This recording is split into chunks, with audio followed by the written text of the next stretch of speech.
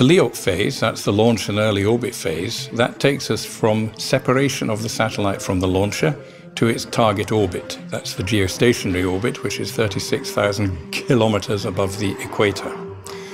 We make this orbit change by using the onboard propulsion system of the satellite, executing a series of maneuvers. Once we get to the final orbit, we need to align the satellite spin axis with the Earth's rotation axis and prepare Severi for the in-orbit testing phase. Then we transfer control from the ESA control center to the EUMETSAT control center in a process known as the handover. So at handover, the MSG-4 spacecraft will likely be approximately 36,000 kilometers over the Atlantic Ocean, roughly aligned with the equator, drifting along the equator in the direction of Europe.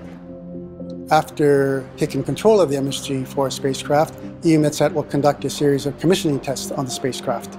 This will include precisely measuring the quantity of fuel on board the spacecraft, stopping the spacecraft drift at 3.4 degrees west longitude, testing the electronic RF equipment, switching on the communications and imager payloads, and conducting custom and long-duration imaging with those payloads.